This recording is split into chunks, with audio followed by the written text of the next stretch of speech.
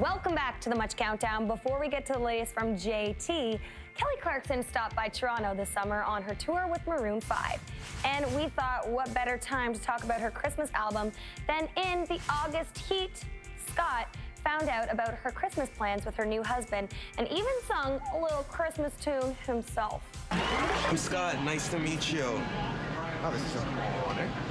I just love our scenery today. It looks good. Catching my breath, letting it go. Voice of a generation, one of the biggest names in music, the idol of idols, Kelly Clarkson. Is that fair? That introduction. Okay, cool. This is a huge moment for me because girlfriends past and present all share two things, their hate for me and their love for you. So this is amazing that I get to sit down with you.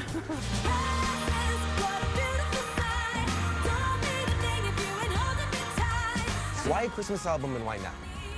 I've actually always wanted to make one, and my label brought it up to me, and they'd never done that before, so I was like, oh, okay. I was like, well, I would love to do that. So I genuinely love Christmas music so much. Like, Bing Crosby's is like, that's the main reason why I wanted to make an album. I love his, like, ever since a kid, and Mariah's. So there's a chance there might be a white Christmas movie on the makes with Kelly Clarkson? Oh my God, Sister, I love that movie. Sister comes between me.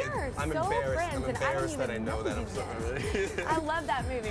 You heard that I was starting over with someone new.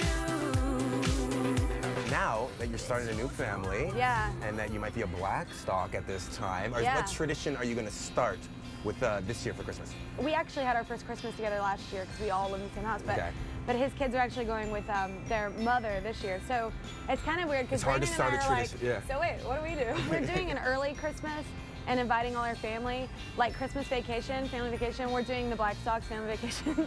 We're starting that this year and inviting everybody a little earlier so we don't interfere with their Christmas plans. Yeah, and then they can enjoy Christmas. And we have this whole thing planned. We're really excited.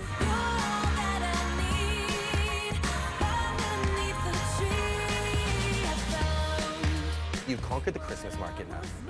There's a couple other holidays that I'm thinking maybe you should write an album for. Easter albums. Okay, Easter album, are you down for that? Who doesn't want songs about bunnies? Bunnies? Yeah. Okay, so the Easter one we'll put in the maybe pile or yes. Maybes. Groundhog Day? No. Oh my God, we have such a groundhog problem right now. I cannot even believe you mentioned groundhogs. So it'd all be kind of like... We have a bunch of horses, and those little things dig holes, and your horses can break their legs. So it'd be more of like an anger album, maybe like a crazy heavy metal album? I can't stand them. Cinco de Mayo? I love Cinco de Mayo. Could we do a Cinco de Mayo margarita kind of album? I would totally love to have a Spanish album. Yeah? I'd have to learn Spanish, but somebody get Rosetta Stone. And then lastly, of course, a Halloween album. We gotta have one of those, right? Well, I kind of think it's funny because we're actually having a Christmas album like right when Halloween's happening, but I'm gonna go as Mrs. Claus, so that's my plan. Brandon's gonna be Santa, and I'm gonna be Mrs. Claus. It gets you right in the mode, and then you gotta find some elves, right? Yeah. Well, we're having the Christmas special around there. Maybe I'll get the band, see if they'll dress up as elves. Dress up as elves.